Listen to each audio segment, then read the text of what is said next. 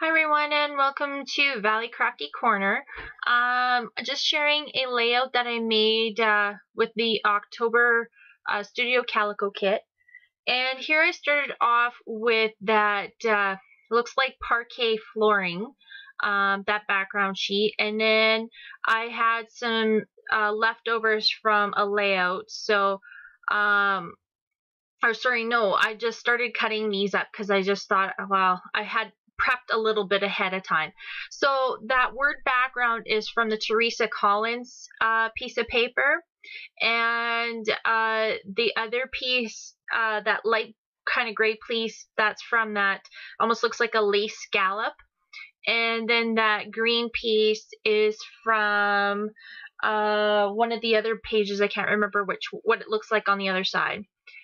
And here I'm just taking some vintage photo ink and inking up the edges just because there was a lot of brown going on, so I thought I would just use the brown. In hindsight, I wish I would have used the black because there was a lot of black accents. I think the black would have melded a little better than the vintage photo.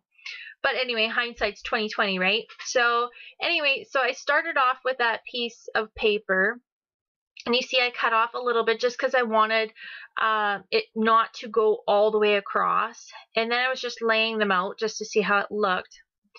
And I tried to use that Ledger washi tape, but it was just so thick that it just kind of turned me off a little bit. I know a lot of other people have been using it, and I seen Nicole from Scrapology. She had a really cool layout using it, the wider part of the tape, and I liked how her layout did, so I might do a take on her layout that she did. And here I'm taking a glassine bag and I'm just cutting off that ragged edge. I wanted to mat the photos, and it just needed a little bit more layering than what was going on, and that glassine bag muted down that gray tone a little bit. And that piece of paper is one of those cards that comes with the Studio Calico kit, where I think this one says digital files. I showed it on my haul video for Studio Calico. And then here I'm taking those vellum shapes, and I was just trying to see if I can make some of them work. And I think I stuck with that blue stripe one, and I ended up using that yellow badge, the flare badge, the one that says Instagram on it. Although it's not an Instagram picture, and I don't do Instagram as much as I probably should, I just liked how that button looked. So, and then I think here I'm just trying to play around and see there's that washi tape again, and I still tried using it again, but I ended up cutting it in half, and I found it was a little bit more manageable. So it was kind of a pain in the butt to cut in half, but it did suit my purpose a little better than using the full sheet. So I just followed along one of the lines on that ledger tape, and then I just went along with it.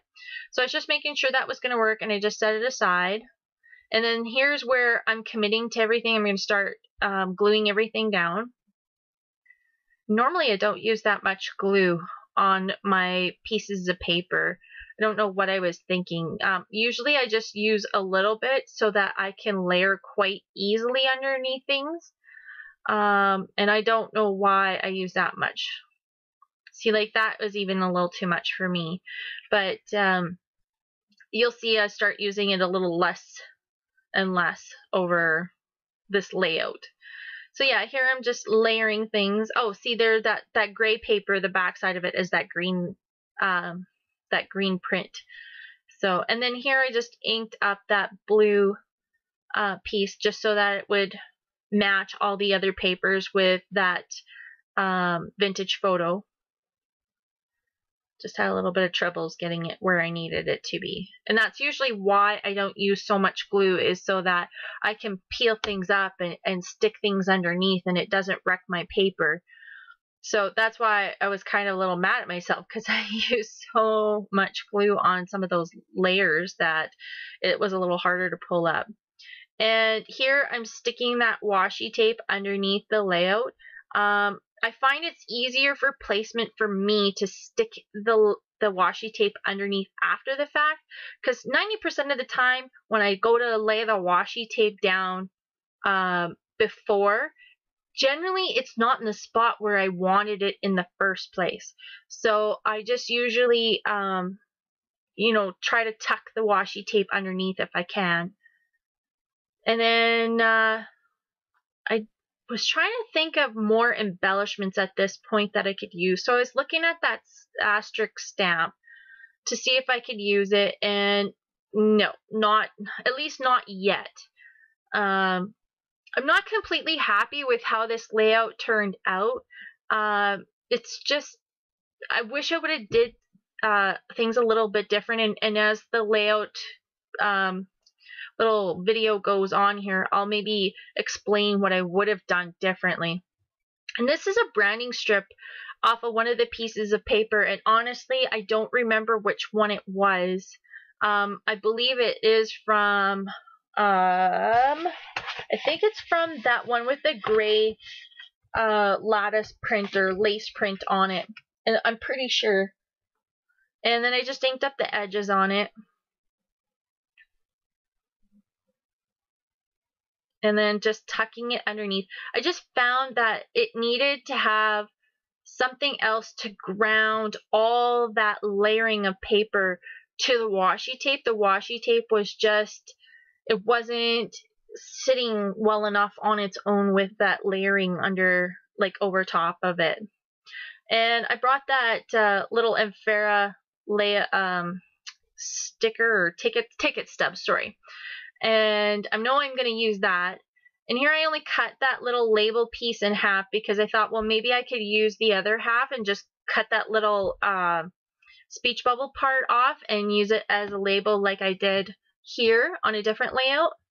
And then I brought out that Amy Tangerine, the speech bubble paper, and I knew I wanted to have it say Happy Thanksgiving, so I thought it would be cool to use one of those speech bubbles to emphasize like everybody saying Happy Thanksgiving. So, of course, the one I wanted to use is right in the middle of the paper, and so I was kind of bummed out about that because to me that seems like almost a waste of the paper, but, you know, it is what it is, and I used it, and I'm happy with how that speech bubble turned out. But, of course, it's always how it goes. The one you want is right in the middle of the page. So, but anyway, I know I'll use the rest of the paper. And here I just trimmed it out.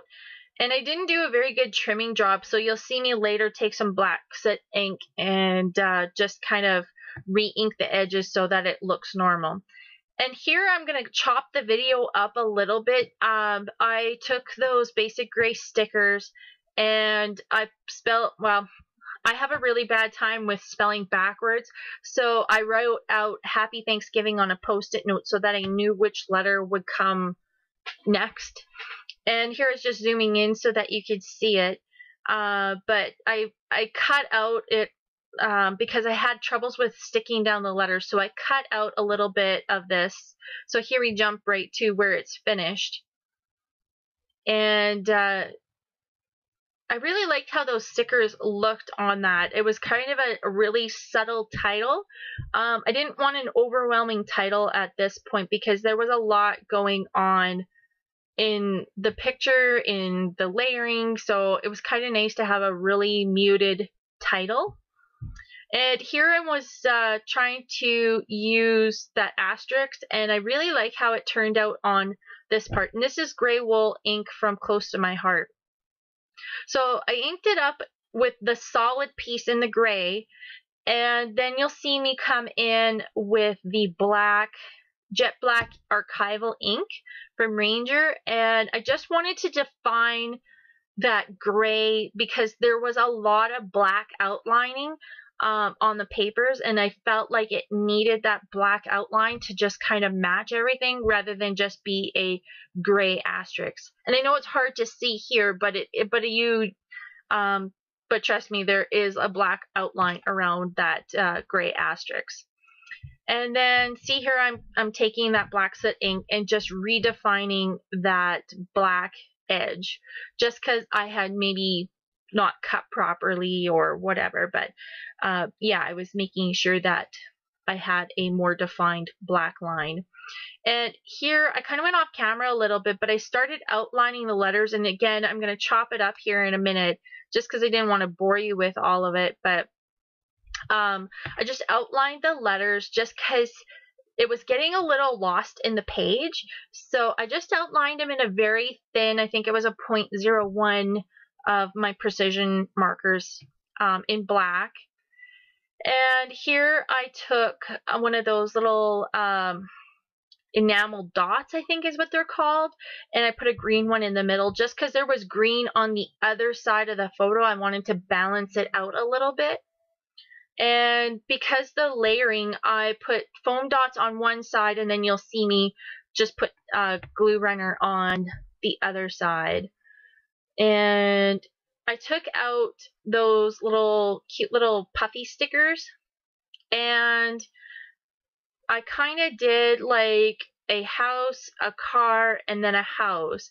And it was to kind of symbolize like we're coming from our house, and then we drove and we were at their house for Thanksgiving. So, you know, kind of like hieroglyphics is what I would call it. But, you know, I used the colors that were already present in the layout going on, like the gray, the black, and the brown. So, and then I have that ticket, and I had a little bit of hard time trying to find out where it was. And that's the black soot ink from Ranger. And I was putting it there because the camera wasn't focusing on the layout. So that is the reason why you see me looking like all crazy like. But now you can see a good close-up look at that little title piece. So I decided I'd maybe zoom out and see if it would eventually focus, and it didn't, so I just ended it and started over again, and now we're back in focus. So that ticket ended up going in the vertical position rather than the horizontal. It just added a little bit more depth to the photo, maybe is what I'm trying to say. It didn't look good horizontal for sure. It would just kind of elongated everything too much. So I put everything on the vertical. And here I'm doing journaling, and I'm going to cut it off short again because I didn't want to bore you with it. Just because I wasn't sure what I was going to write anyway. So it took me a while to do my journaling. And there I'm just putting the date in. So here we're going to get cut off. There we go. Okay, so now we're back to the page. And I think here, yeah, so here is where I screwed up.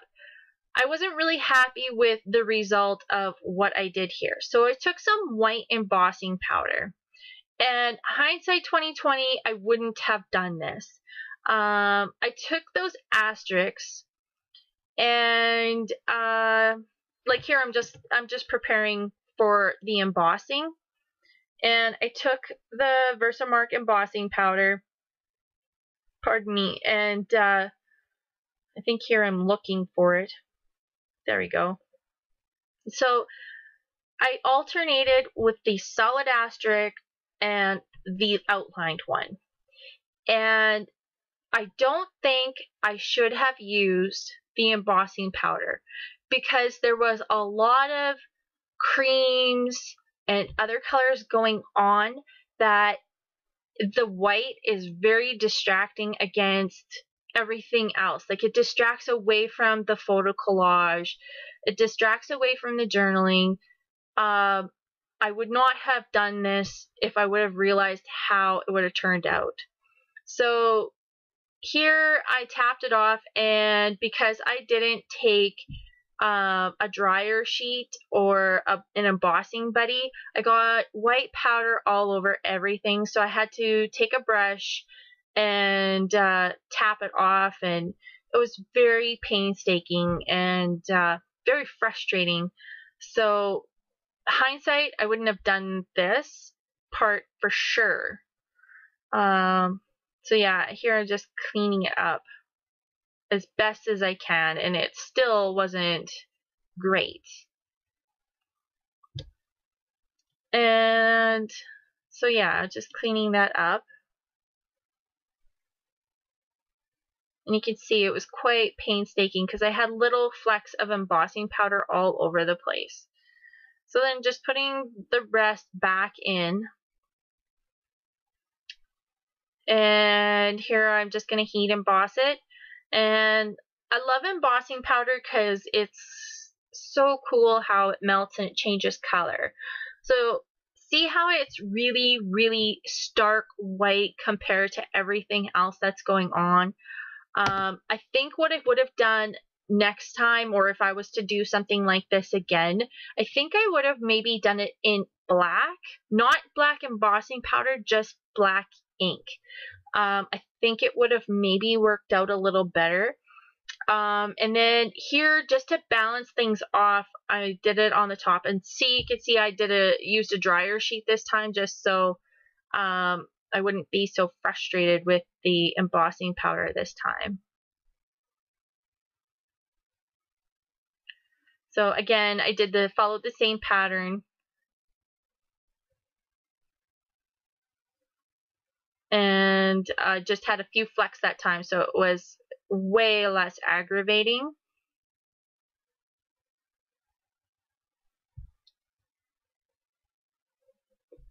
And then just heating it up. Now this time it didn't take nearly as long because first of all there's less, and my heat gun was already heated up, so it didn't take nearly as long as the other one. So then yeah, so you see what I mean? Like that white was overly distracting against everything else that was going on here at this point. I tried to see if I could do anything else to it, and you'll see that I kind of struggle with it a little bit. And here I'm just laying down that title, and here's a little bit of a close-up so you can see what's going on. Actually, at this point, I kind of thought maybe I would be done because I just got frustrated with it, but I did actually end up adding some more to it. So you know, I really tried to make it work, but you know, I was just not happy. And here you can see, like, I flashed and I came back and I added some washi tape to see if it could work. I tried to pull a little bit more of that blue out of that background blue piece of paper. So I pulled out that washi tape. I wasn't sure it was going to work out, so that's why I didn't record the part of me putting down the washi tape, and really it wasn't really necessary for me to record it. And then I'm sticking down that flare badge finally, and just, yeah, I don't know what is going on with my camera. It's just every now and again it does not focus, and maybe it's just because I don't have a really good setup for it yet. So I was just looking at it just to see if there's anything else that I could do at that point to fix it. And, you know, it just got overly frustrating. And I'm sure you guys know what I'm talking about when you try to do a layout and it's just not going the way you want to. And that's my little Corningware dish of extra little die cuts and pieces and such. So that's an extra piece that I tried using on the Andrew and the Grasshopper layout, and I liked how it kind of added a little bit more up at the top, so I added that in. And here I added some of that lace that we got from the Pop Off the Page kit. I liked how it made it look like a down-home country kind of look, and it also matched that lace that was on the coffee table that we were sitting behind. So I thought that was kind of cool. And I just add some glue and just stick it underneath, and just for a cool little layer. And that washi tape wasn't exactly what I wanted. There was yellow going on up where the Instagram button was, but there wasn't yellow going on anywhere else other than that little strip that was underneath the photos, and it it needed some more yellow just to kind of like pull everything in. So I like the washi tape and then the ribbon over top. I'm just not fond of those little asterisks. It just is a little bit too much. So that was an error on my part. And I'm here again just trying to look for something else to put on it. And these are like the little wood veneer stars from Studio Calico that we got in the Pop Off the Page kit. And I just thought, well, they might add something else to it so that it's not quite so distracting, like the little asterisks. And I don't have the wood veneer asterisks, so yeah, I used the stars to try to blend in what I had made as an error. So I'm not sure what I'm doing right now. I think I'm going to get glue or something like that. Or I'm still looking maybe for something else. So yeah, that is, I'm not sure what that was. I think that was a piece from the October afternoon farmhouse collection, I think. And still, I'm still frustrated and still looking in my little bin to see if there's any die cuts. And I found these little flyer flags or whatever you want to call it from October afternoon. And I believe this is from the farmhouse collection as well. I usually just throw all of my Amphora pieces and my little die cuts in that cordonware dish, and then I just file through it. I find I'm using way more pieces than what I was, so I was just running some glue, and then I'm just going to stick it underneath that flare badge. So I like how that part turned out. And I tried to use a couple other pieces, and that ribbon wasn't straight, and I'm kind of a fussy person at things not sitting right because it makes it look a little wonky. So I just kind of peeled off that ribbon and started over just to make it sit a little flatter. Then I just staple it down again.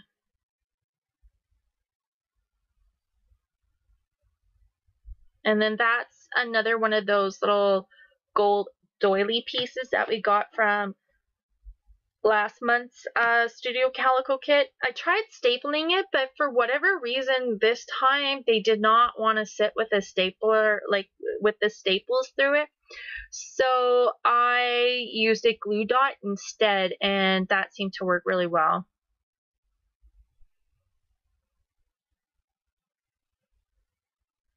And I'm just still rifling, looking, and hoping that I can find something else that looks pretty neat. And I took that little hand piece off just because it was a little too much. And I just keep trying and trying. And I'm sorry guys, but this is not my usual standard of layout pages. But I like to share my frustrations as well as my really good layouts, just because I think it's important for me to learn, as well as for you guys to learn that, you know, you learn from your mistakes. So, you know, like this is a lesson learned, and I'm documenting a mistake that I had made. So that little snapshot stamp is from a Studio Calico kit, and I stamped it in, I think that one was Cup of Joe if I remember right. And then what I did is I actually bought a melting pot, and I haven't really played around with it too much, but I was just trying to see, you know, how the embossing powder melted and what it looked like. So I took that snapshot piece that I had stamped on a piece of paper, and I dipped it in the embossing powder, the ultra thick embossing powder, and it really made a cool little glaze over top of it. Kind of looked like one of those enamel dots, so I thought that was pretty neat. And then here I'm just gluing down these little stars. I didn't use as many as I had laid down originally. I didn't want to overpower the star thing too much because there was already too much going on. So, so here we're going to have a close-up look at the layout. And again, it's not up to the standards that I usually do. And you can see like those asterisks are just not the best thing that I would have put down. So anyway, that's the video, and thanks for watching, and I hope to talk to you soon.